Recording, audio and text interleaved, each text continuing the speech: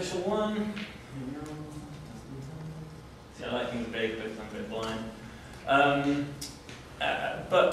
So the original idea was that it was all about making it much easier to understand what's said in Parliament.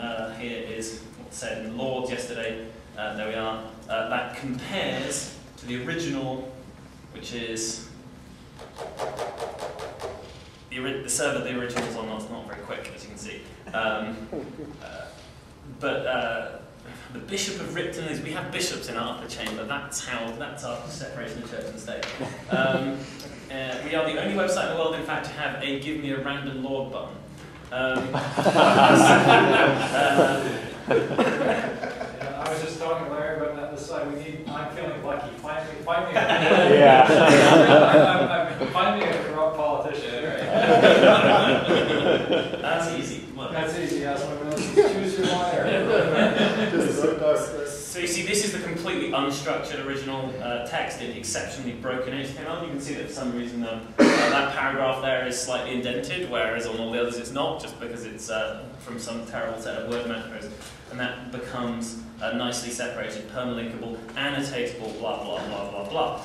But that was what it was originally about, but in order to make those debates slightly easier to understand, we realised that what would be really good is a page about each MP that brought stuff together, and then this turned out to become what They Work For You was really about. This aggregates lots of information like you've seen from other places, the golden rule here is simplicity and explanation. Emily Thornberry, my ex-MP, voted strongly against introducing a smoking ban. She voted strongly for introducing ID cards. She asked most questions in the Home Department and Transport. These are the last three things she said. She spoke in 16 debates, that's below average. She received 10 written questions, that's below average. She replied within 2 to 3 weeks to a low number of messages sent from her constituents, which is information we gather from another website that we run, below average. A great MP. There are kind of several things to say about this.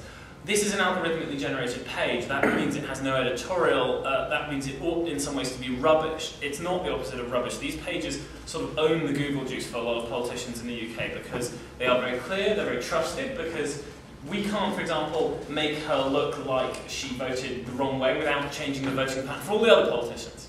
So that gives it a certain level of trust. So by the way, you said something really important, which is they own the Google juice. Apologies to Bradley, but it does seem like that is one of the interesting goals for some of this data. So like right now there's these sites that are, they're hidden away. They're people who are deep into the issues love them and know them. But how do we get them up to that level where they're in that first page of search results, or and people are just discovering this information? It would be a really interesting goal. And maybe in our working groups, one of the things we should be thinking about is how to make this content surface more easily and then people's normal information flows. People very often say, this is so great, this must be brilliant for like campaign groups and lobbyists, and the answer is, so what? They're not who we're interested in. If they can use it, great, but our goal is to reduce the gap between the skills that professional lobbyists and campaign groups have and everybody else, so being high in Google rankings. I'm sort of imagining like a goal for this as a working group, which is what Carl called it, would be to figure out how to get the data that all you guys are working on, the service that all you guys are working on, so that the first page of results for any politician, any issue, has this kind of content that we're servicing. Yeah, that's important. I'm always real pleased when my stuff kind of outranks the agency that I'm mirroring. Yeah. You've got to be really careful here. Here is a point of real responsibility, though, if you do this and if you get into this. We started hearing stories that suggested that politicians were changing their voting patterns. They were turning up votes they didn't care about. They were turning up and giving speeches they didn't care about, so they wouldn't look bad on here. Yeah? And that really is that's a bad thing. If you set up trying to improve your democracy and you build a site that potentially has negative side effects, you've got to be responsible. We changed all of the way these numbers are published so that they made it less of an arms race between politicians to get to the top of these tables. So the benefit comes with the responsibility. So you were getting basically politicians doing speech spam. Yeah, exactly. I'm very sorry I said we own the Google juice and this Google owns the Google juice. I'm very sorry. there are like only one or two other quick things to mention. We never ever put a statistic up without algorithmically generating some plain English. He voted in 73% of votes. So what? What does that mean? That's about average. That is such a small hack to add that bit, but so many people don't do that. And you should. My challenge is never put a statistic up without putting it automatically in context of the other people in the class of users. It just makes your information more interesting. If you want to know why we have the 3-word alliterative phrases at the bottom, that is because you click on that and it tells you, beware of statistics. Statistics can lie. But there is no other way of making people read that caveat without that stupid gap. The other thing about this, we all talk about websites all the time. More people get custom email alerts sent by this site every day than come and visit it. Email is so unsexy in the era of RSS, and yet if you don't have alerts, you are throwing away thousands of your users. Anything you do, any database you have that updates every day or every other day or every week, build an email alerting system, or you are just like wasting people's time. Or sorry, you're wasting your opportunity. That's one thing, very quickly.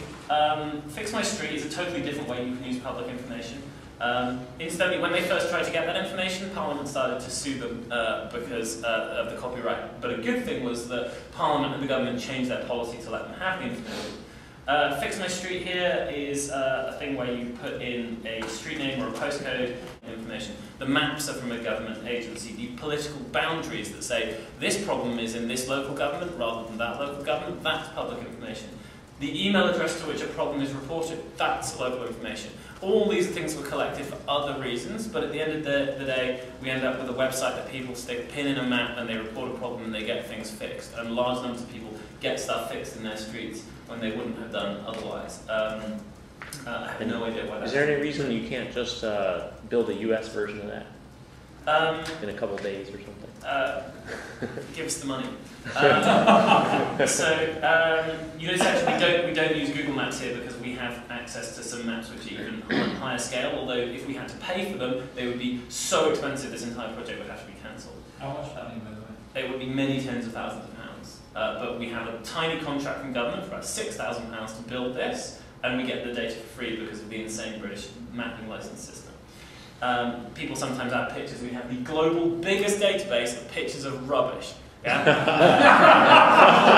We really know that. So, you think someone go look for rubbish on Flickr anyway. When I talk about kind of classic reuse cases, there are reuse cases here that are not about transparency. This is a little bit about transparency. You see if problems haven't been fixed, you see that sort of thing. But this is not aimed at Parliament. And we've aimed so much at Parliament and politicians that it was time to go somewhere else.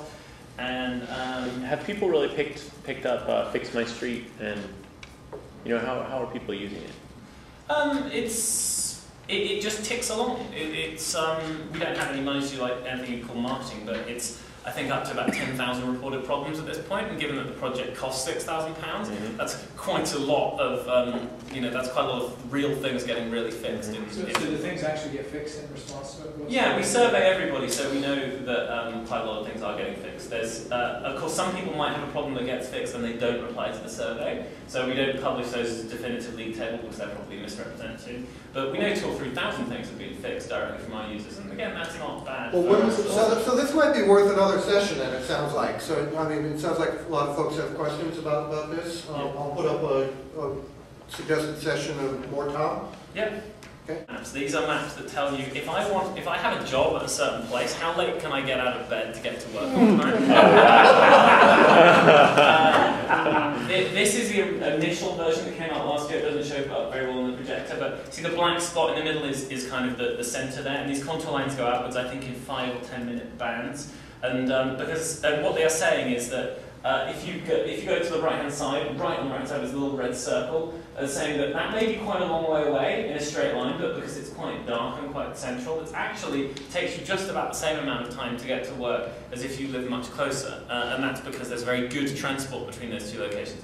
Why does this matter? This matters because, in public policy terms, because when people move to a big, complicated town, often they just move to the dumb places that they've heard of, like Notting Hill, because it was in a movie.